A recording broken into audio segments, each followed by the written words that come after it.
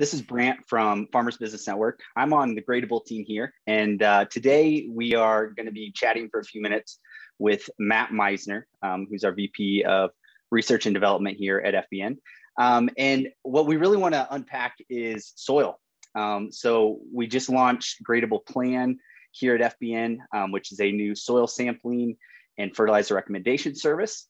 And really it's FBN's first jump into soil and soil health and trying to unpack what this means and what you can do with it if you aggregate a large data set related to soil.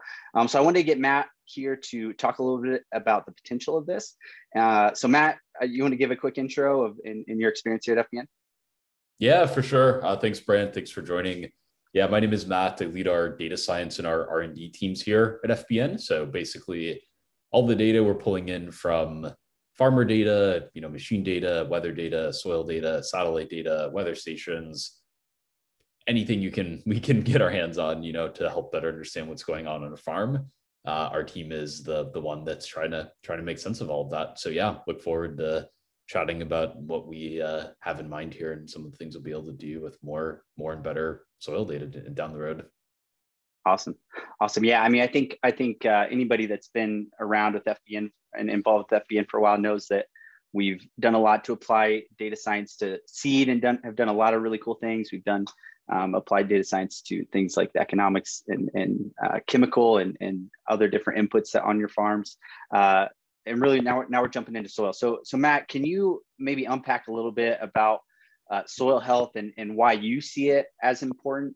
And why it's an important thing for farmers to consider as they're figuring out how much fertilizer to put onto their farm. Yeah, totally. I mean, I think there's a couple of different reasons, right? I mean, obviously, all of these really boil down to profitability in the long run, which is always what we're trying to optimize with our analytics at FBN. Really, what's going to help you on your farm make the decisions that are going to maximize your long-term profitability. Now, couple of different ways that can come into play, right? I think first of all is input costs, right? We know fertilizer costs, especially right now, are quite high. It's probably not likely to change anytime soon, and that means finding ways that you can potentially produce a crop and maximize profitability by reducing fertilizer are definitely interesting, purely from just a P&L perspective, right? How can we drive down input costs and make a greater margin per acre? And some of the things that are coming down the pipeline longer term, I think are important as well in the long haul, right? So if you think about, we know there's increasing regulatory pressure on fertilizer use. As we all know, that's not going to probably trend back the other direction, right? It's what's going to only keep getting more extensive and getting our practices adapted to a point where the negative impact of that can be mitigated. In terms of farm decision making is going to be in the best interest for everybody. And there's also profitability potential in terms of premium programs, right? Gradable's working on a whole bunch of interesting stuff on nutrient use efficiency. Synthetic fertilizer is one of the biggest drivers of emissions from the farm. Producing synthetic nitrogen, for example, is one of the larger emission sources globally, accounts for a couple % of global emissions. So it's like things are big enough prizes to go after that people care about them, and companies and governments potentially are willing to pay growers extra for being more efficient with synthetic fertilizer. So obviously, Brant can comment more on exactly how those programs are going to evolve, but certainly things we're optimistic about in the long run, and we view as the value in developing tools and analytics and recommendations that can help increase fertilizer use efficiency are only going to become more and more lucrative as we go forward. Yeah. I kind of think of it as, as farmers are thinking about their fertility programs, they've got two options, right? Or two deals on the table, right? Do I want to put too much fertilizer on, really max out yield, but maybe hurt my soil long term? And then you're always playing catch up from a fertilizer perspective, or kind of new way of thinking, or maybe it's getting a second wind here a nutrition plan that is more holistic and thinks about your soil health and works to introduce a biological or cover crop so that you're unlocking those nutrients that are already in your soil. And then over time, you're actually reducing your fertilizer use without having a yield hit. So I think that's what farmers have to weigh, especially in this market environment, is, am I going to go for max yield, or am I going to try to focus on soil health and kind of plan for the longer term? And that's a big focus of Gradable Plan, and we're hoping that by kind of plugging in data science to this concept, we'll be able to do a lot of cool things. So Matt, can you maybe speak to that of if you had a large data set of soil, right, and all the nutrients in soil, which is something that we hope to build up through Gradable Plan. What are some things that we can do with that? And then also, what are some things that FBN's already doing to try to understand ROI of some of these soil health initiatives that are out there?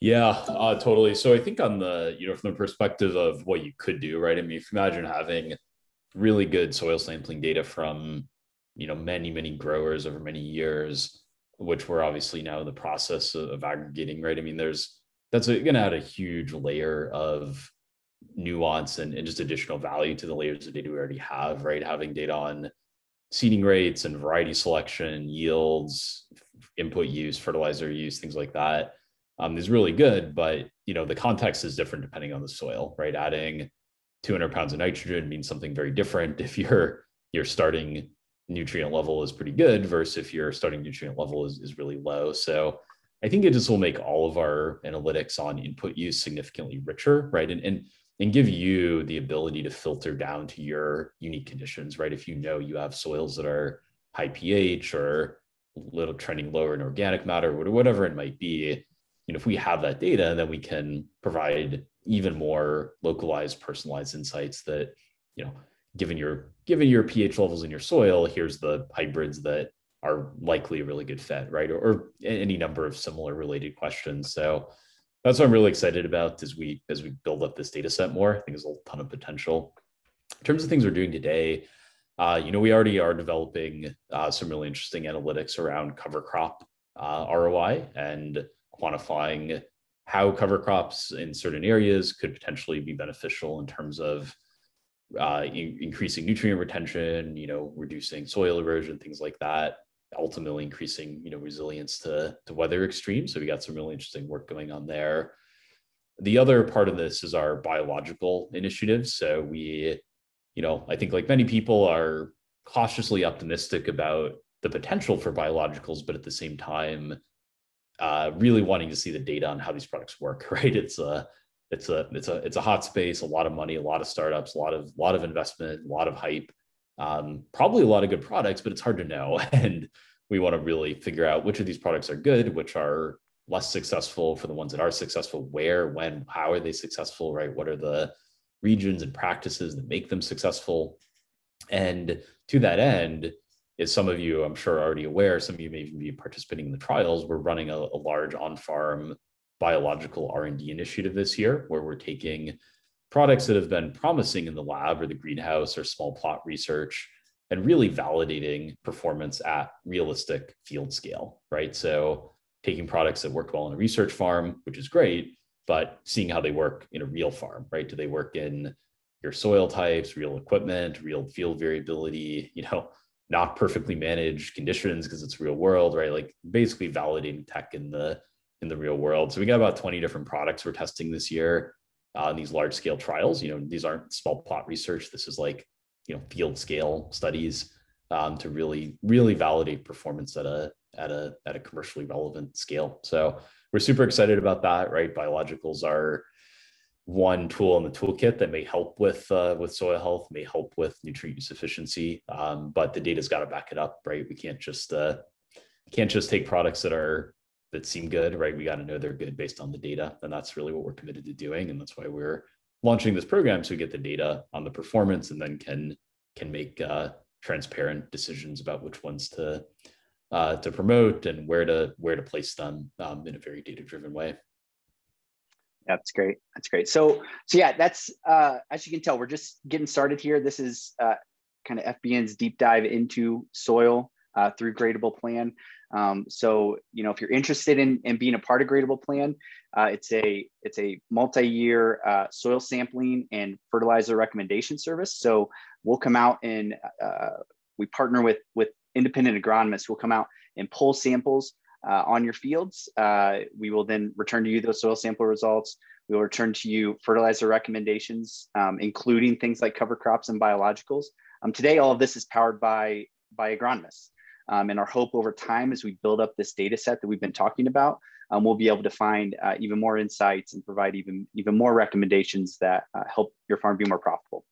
So if you're interested in Gradable Plan, definitely check us out. And thank you, Matt, for your time. And yeah, take care.